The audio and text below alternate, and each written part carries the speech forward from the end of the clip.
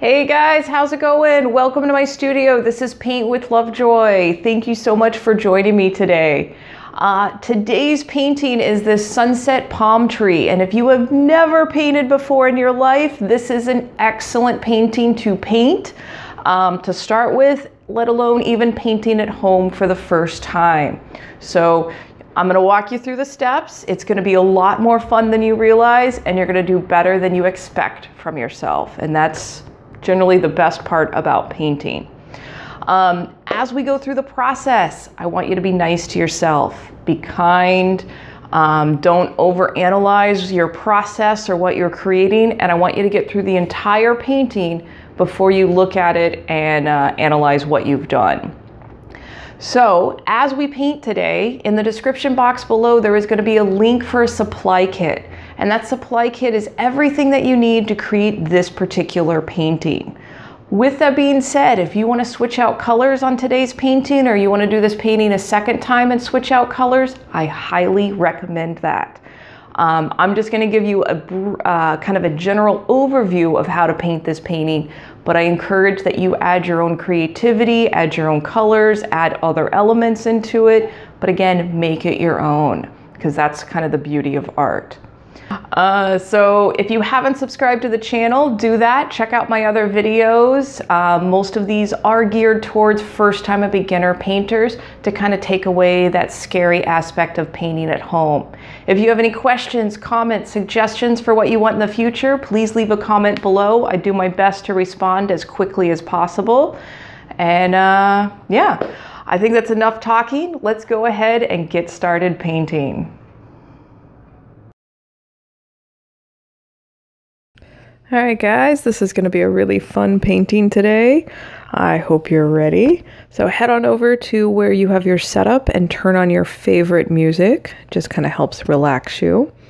And as always, I want you to take your progress photos. So in today's painting, we're going to kind of grid off or put a few lines on our canvas to mark off our space. And then we're going to be filling up the background. So we're using the large flat brush or medium flat brush, and we're going to make a light pink. So starting with the white, add a touch of red to make just a light pink. And then we're going to go up to the top and go down maybe about 4 or 5 inches and place a dot on the left-hand side. Doesn't have to be exact. Then we're going to go place a dot in kind of the same area on the right-hand side. And if you need to, you can put your finger on the top corner and your thumb on the dot. Hold that position, go to the other side of the canvas and place the dot. That way it kind of keeps you in the general same area. And then you're going to connect those dots, drawing a line all the way across the canvas. Then from that line, I want you to go up about 2 inches, draw another line across the canvas. Again, doesn't have to be perfect. We're just going for a general area. And then from the bottom of the canvas, I want you to go up about 5 to 6 inches and draw a line. Now take a progress picture just so you can go, yep, that was fun. But these are just going to help us place when we start placing our colors in. All right, so we're taking that light pink, and you can kind of see that as I mix it, it doesn't have to be an exact science. Just kind of grabbing a touch of red with a big chunk of white. Kind of slap it on your background, and then I realized it was darker than I wanted. So I just grabbed a chunk of the white and slapped it on top of that and mixed it on the canvas. Now as you paint, try a variety of brush strokes. You can make X marks, you can use the full width of the brush, or you can turn the brush sideways and use the skinny version. You can even finger paint if you want. All right, so we're going to take it from that first line that we drew, and we're going to fill in from there above with our light pink. All right, now we're actually throwing some red right on top of that. On the top, just kind of drag it across and then wipe your brush off. And then you're going to move it and mix it into that light pink on the canvas. This is called wet on wet blending. And we're keeping the color a little bit darker at the top of the canvas. And you can reapply this step. And as you're blending, you want to use light pressure with your brush. I am just kind of holding it perpendicular to the canvas and just using the last couple millimeters of the brush to kind of blend this red paint into the lighter pink. There is no right or wrong way to do this. Just kind of enjoy the process of moving paint across the canvas. And if you're holding your breath right now, take a deep breath for me. We do tend to hold our breath when we're doing something for the first time or we're a little nervous. It's perfectly human. All right, so now we're going back to that light pink, going down to the other line on the bottom that we drew and just going right on top of that. And again, I wanted this to be a little bit lighter, so I just took that white and painted right on top of the pink that I just put on there, and then directly mixing it on the canvas. This is actually a lot of fun, so just kind of, like I said earlier, get lost in the process of moving the paint on the canvas. All right, and kind of filling that into the bottom space, which leaves us kind of that middle, maybe 3 to 4 inch space of white canvas showing. We're going to put a dark color in there. And just like we did at the top, you can take some of that direct red, that straight red, slap it on top of your light pink, and then we're going to kind of mix the two, kind of creating these dark and light spaces. And here you can see just using a light pressure, moving my brush back and forth, blending. Now go ahead and pause the video, take your progress photo, and we're going to clean the brush, maybe.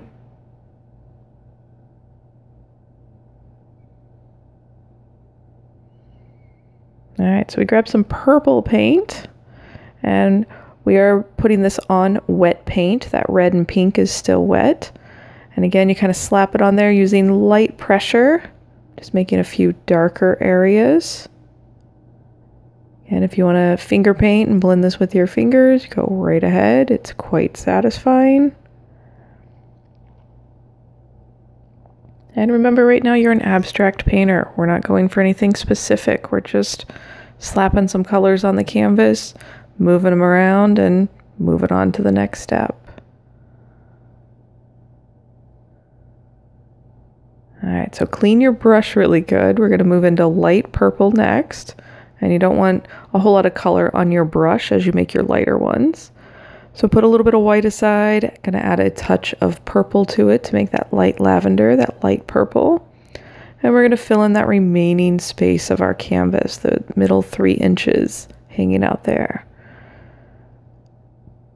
And we're going to be bringing it right up to both of those sections of pink. If you happen to overlap them a little bit, that's okay. And just like using the red earlier, we're going to slap some purple right on top of the lighter shade, just to kind of distinguish where our horizon line is and add a little bit more darker areas. If you want to switch out colors or you prefer one color to another, you have full permission to switch this out and make it your own. If you want to do this whole painting in shades of orange and yellow, go right ahead, switch it up. Just use this as a guide. I encourage everybody to find a creative outlet on a monthly basis. So if you paint this a couple of times and switch out colors, awesome. All right, so now grabbing a bit more of that straight purple. Going right above that horizon line. I want a bit more contrast there. Again, all these steps are optional. You can make your colored background, your abstract background, anything you want. What's going to define this composition is when we put the palm trees on there. Again, right now you're an abstract painter. Anything goes.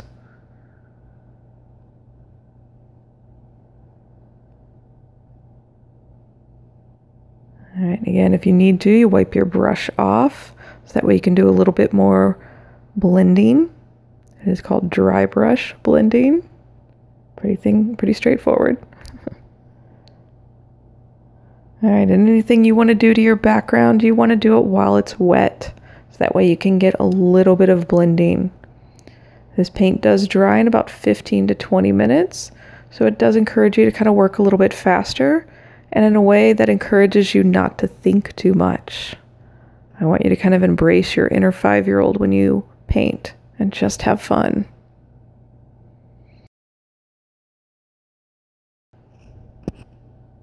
All right, so pause the video, take your progress photo.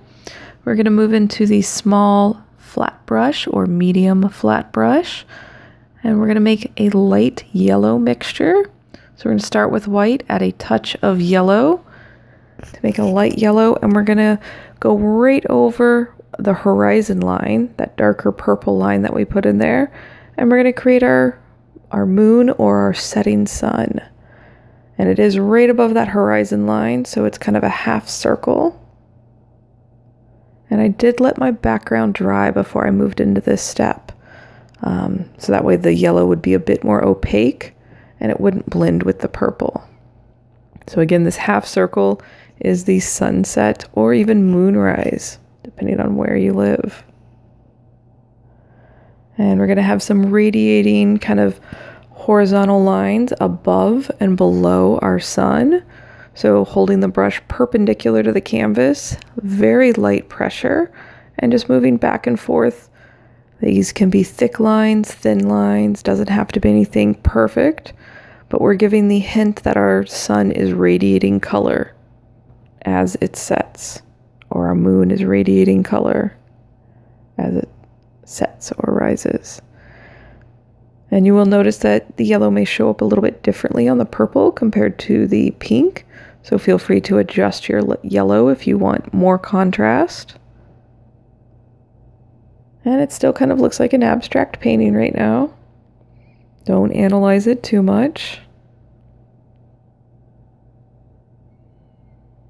All right, so going back to that large flat brush or your medium flat brush. All right, so pause the video, take your progress photo, and going back to that large flat brush or even medium flat brush, we're going to use straight blue paint, and we're going to use just the tips of the brush for this. So we're holding that flat brush perpendicular to the canvas, very light pressure, and making these kind of wavy lines horizontally from that moon, from that horizon line down. And what we're creating is the illusion of water ripples on the surface of the water. And we're not completely filling in the space. You're allowing some of the color from underneath to show through. And again, we're creating the illusion of this rippling water reflecting the sky above it. I do want you overlapping these lines, but not filling up the space entirely.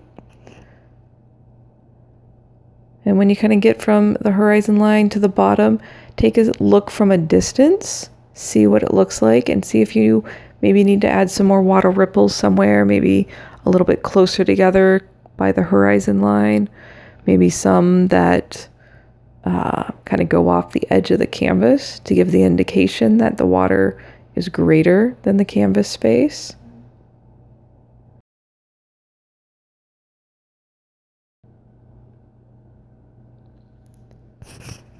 And I did kind of leave the center where I didn't do a whole lot of lines. If you end up filling in that space or just have a few lines there, totally okay.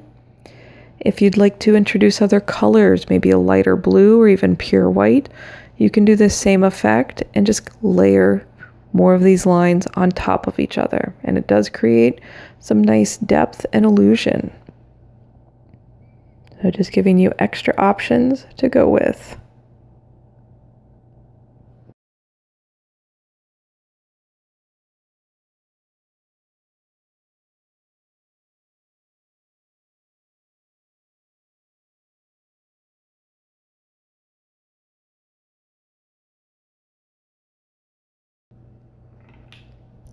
All right, take your time. You're doing a great job. Take a deep breath.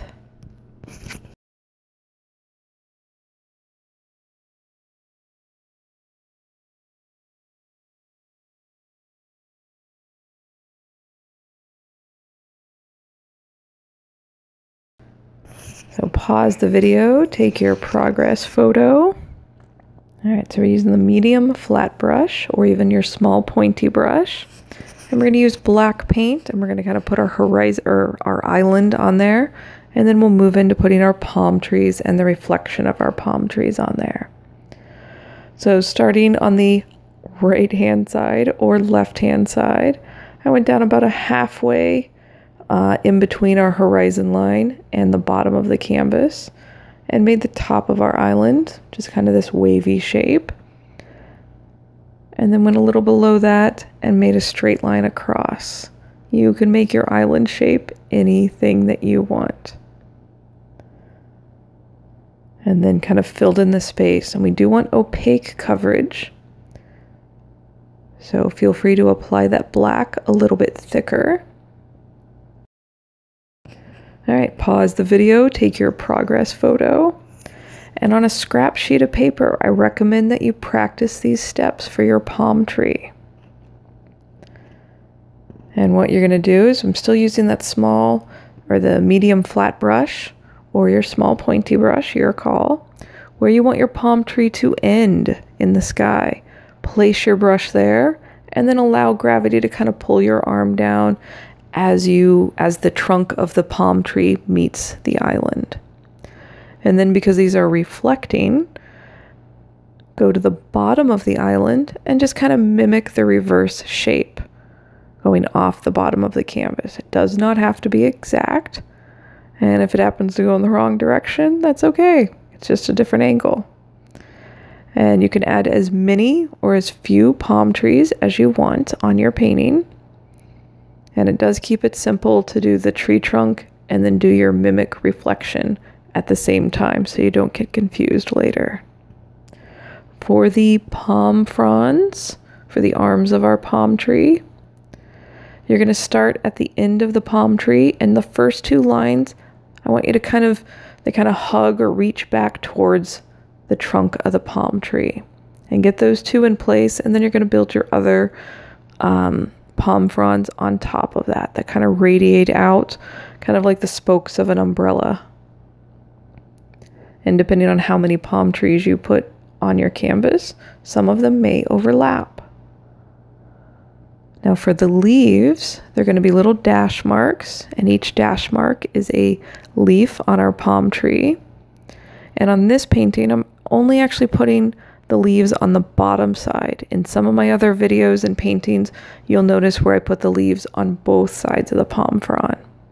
So feel free to check out the other videos and figure out which palm tree style you like the best. And again, when you're doing the leaves, overlap those brush strokes.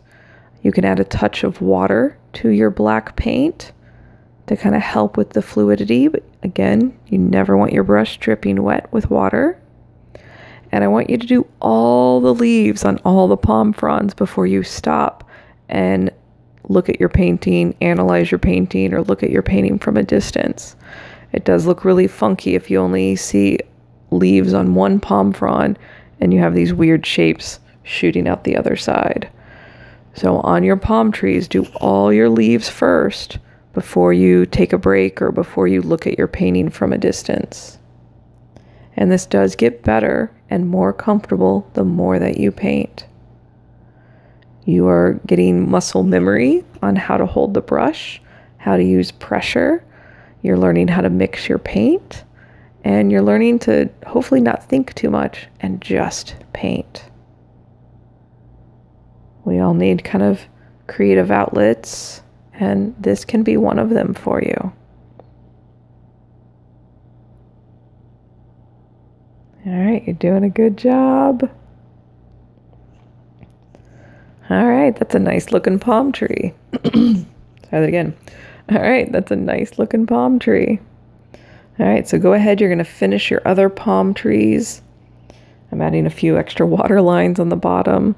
You can do those in black or in blue. And then again, we're just gonna repeat those steps for each palm tree. So put in your palm fronds, and then you're gonna put the leaves on there. Remember to breathe and relax. Just the fact that you're painting makes you successful already.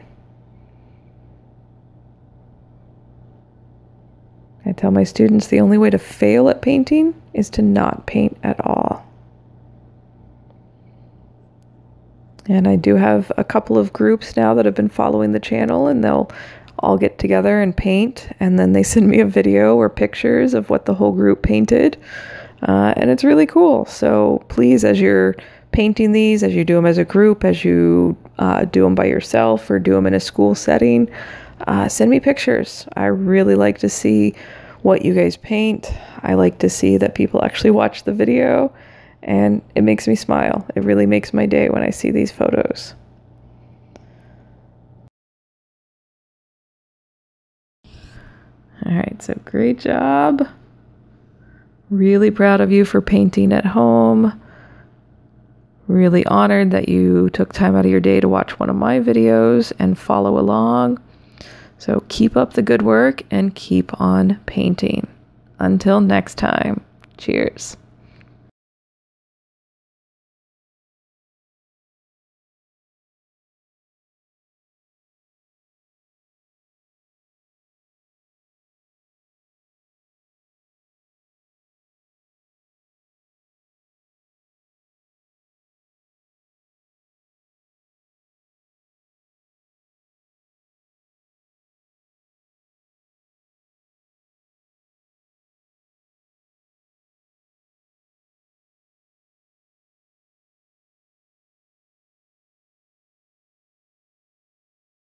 Hey guys, I hope your paintings turned out really nice, and I hope you enjoyed the process. Hopefully you are more relaxed right now than when you first started your painting. And keep up the good work. I want you to try to find a way to paint at least once a month. It's really healthy for you.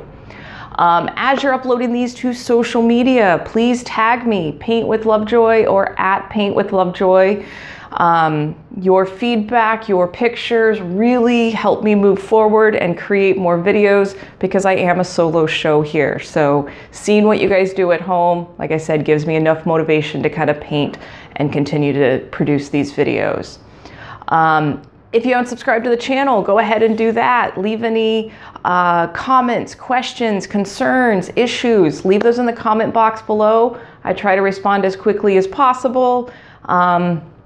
But again, it's through your interaction in this community that we're creating that we're all going to grow together. So thank you so much for taking time out of your day to paint with me. I'm honored that you chose one of my videos. I'm glad you had a good time, and I look forward to painting with you in the future. Cheers.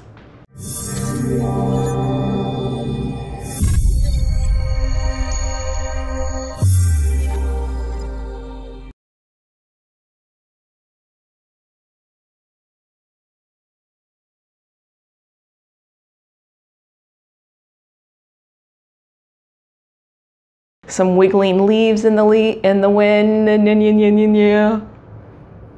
Plain. Set. Let's try that again.